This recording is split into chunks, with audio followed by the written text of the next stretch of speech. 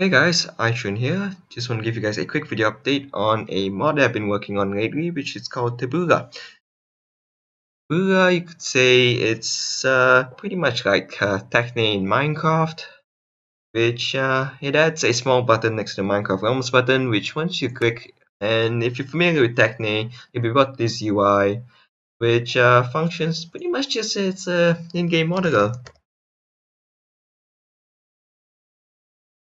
So yeah, if you guys are familiar with Techne, you wouldn't have that much trouble using it. The UI is frankly it's based off Techne, so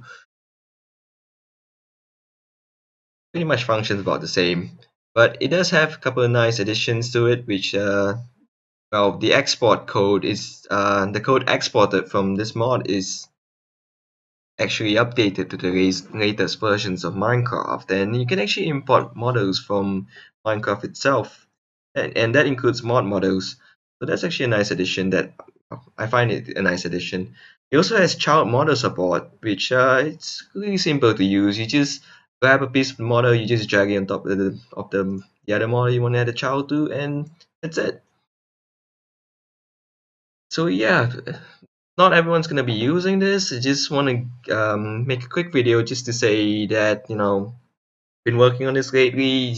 Hopefully, some modders would get word of it, and when they want to make a mob or something, hopefully they use this because frankly, Techne is outdated. The code generated by it is outdated, and you could say it's just not really that stable.